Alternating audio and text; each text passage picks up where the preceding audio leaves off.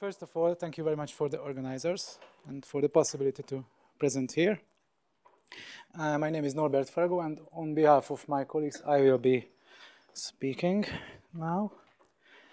The purpose of this presentation is dual. Firstly, we would like to share some preliminary results about the recently excavated Epi-Paleolithic site of Páli-Dombok. Secondly, we would like to give a brief introduction to the most neglected period of the Hungarian archaeology. Having the shortest and most periodical history of research, and with only a handful of sites, the inner territories of the Carpathian basin are unfortunately scarcely known, and not just for the international Mesolithic research. The period between the late glacial maximum and the dawn of the Holocene witnessed several climatic fluctuations, but generally the temperature and the precipitation increased together. The inner part of the Carpathian basin gradually showed the same characteristics as we knew it until the end of the 19th century. As it is shown on the map on the left, the larger part of the Great Hungarian Plain could have been described as a wetland defined by the Danube, the Tisza, and several other smaller rivers and streams. Together with the encounter of the three main climatic belts, the continental, the Atlantic, and the submediterranean, a very diversified environment came into being. Thus, we should imagine a very patchy flora and fauna, both on micro and macro levels. Even nowadays, the general climatic description of the whole country cannot be conducted according to the global climatic classes. The definition is different from region to region, and it is based on different weather and moisture subdivisions. The question of the human adaptation to these conditions is a crucial one. In archaeological terms, whether the former Epigravettian cultures continued to live on, or they gave place to a Sulfan Tardigravettian tradition.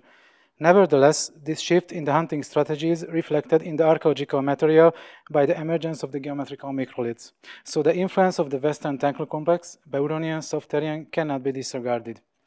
Concerning the wider early Mesolithic context in Europe, it is interesting that the intersection of the large cultural complexes situated just right inside the Carpathian basin, forming a very patchy general picture in archaeological sense also.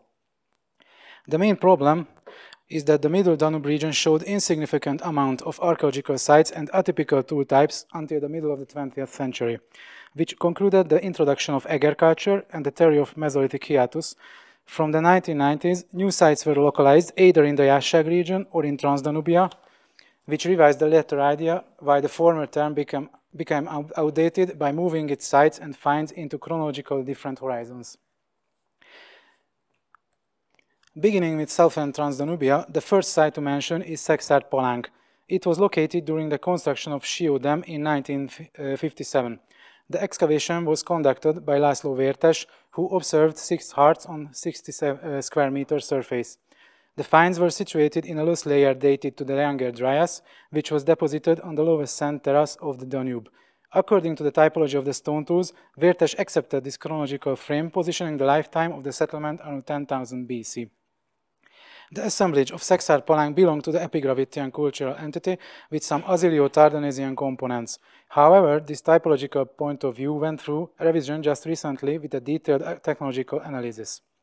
According to the revision, an intensive bipolar technology was applied during the exploitation of the cores. Most of the times, the burins defined by Vértes in the 1960s seem to be only unintentional technological byproducts. Concerning the utilized raw materials, 70% are made of radiolites from different origins: Bakony Mountains, Meček Mountains, Croatia. The rest are limnosilicites, Cserhát Mountains, Baltic erotic flint, and Volhynian flint. At Szekszárd-Palánk, László Vértes tried his best from the means at his disposal in the 1950s. The chronology was reinforced by malacological, anthracological, and radiocarbon results, which were published also. According to the data, the human activity can be dated to a cooler and drier period before the beginning of the Holocene, which witnessed the last period of modest loess accumulation since the last glacial maximum Younger Dryas again. The vegetation can be reconstructed as a forest steppe, and one with marshland and deciduous forest components, while in the malacofauna cool-tolerant and thermophilus species were both present. The small amount of animal remains belonged to bison, deer, and beaver, while fish bones of pikes and cyprinids were collected also. The site of Sződliget was found during dam reconstruction works on the centers of the Danube in 1954, at 200 meters distance away from the first spot, and a decade later another settlement spot was excavated. This time some settlement features, 2 hearts, and the ground plan of a habitation unit came to light.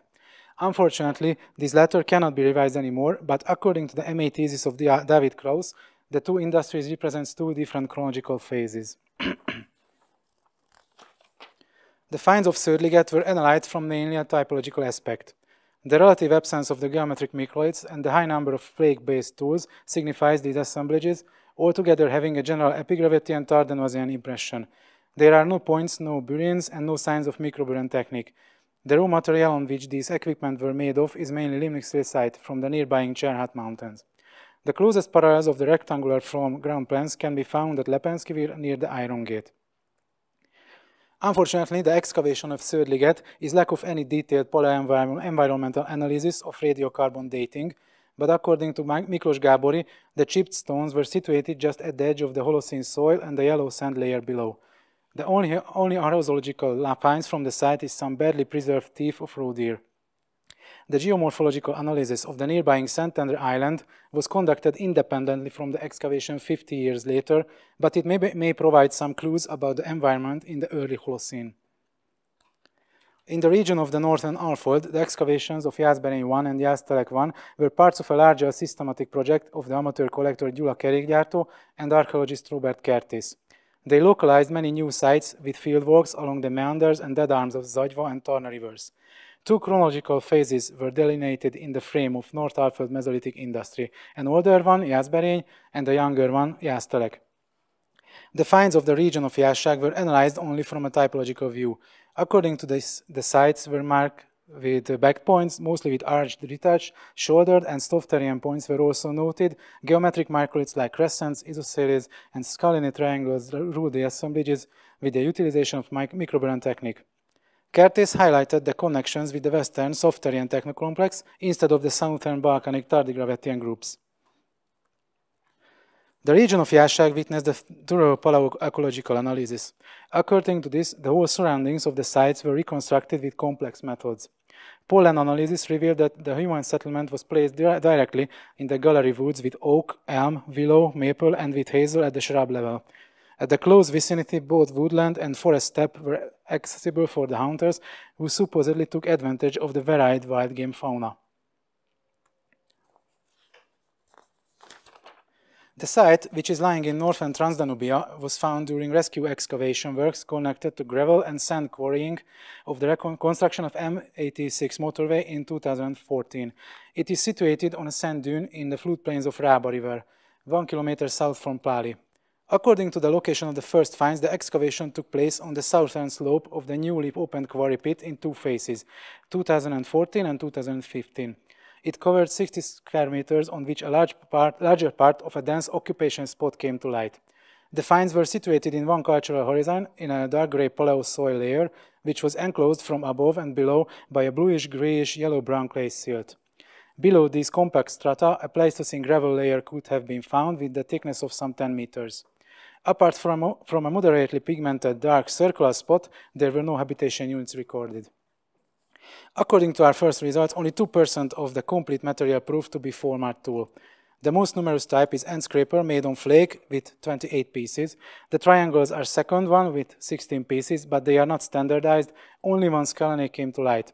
Next group is the retouched plates, bladelets, which are mostly complete pieces. Segments could have been found also, but they are not standardized either. We have only one point, which atypical retouched on both sides. It's remarkable that there were not one single trapeze in the assemblage. At Páli-Dombok, we took advantage of the rare occasion to analyze a habitation spot like this. We used geomorphological and sedimentological methods to fully understand the stratigraphy. We took samples for pollen analysis, we have charcoal samples for anthracological and radiocarbon analysis, and we have samples for OSL dating. Unfortunately, not all the results are available except the OSL dating and the pollen analysis. The latter suggested a temporary drying condition of the environment with the complete absence of pollens. The former paleo-environmental investigation at Mesolithic, some 20 kilometers away from our site, should suggest a mixed birch-pine colliery forest with forest steppe at higher elevations. The general conclusion about the microscale environment of the Epipaleolithic Mesolithic settlements may shed some light why there are so few of them in the territory of Hungary. However, it may help to localize more with specific and aimed reconnaissance in the future. All of them are located directly in the floodplains or on moderated sand elevations, having advantage of the close proximity both of the wetland, gallery forest, and forest steppe. Unfortunately or fortunately, these zones fall out of the scope of ordinary archaeological and economical interests. According to the situation of the Final Paleolithic and Mesolithic in the Carpathian basin on a larger scale, a very diversified picture can be drawn. In the Middle Danube region, every macro-region shows a different vegetation history, which follows different paces. The different attributes of the aforementioned sites cannot be paralleled with climatic reasons directly, but their correlation may deserve more attention in the future. And to emphasize this last thought, we borrowed a caricature of Jean-Georges Rozoy from the publication of Jean-Georges Rozoy, which is saying, they are upsetting the weather with their flint cap chipping experiments. This opinion has as much scientific value as saying that changes in environment are the causes of changes in industries. So we have to take into account the cultural aspects as well. And thank you for your attention.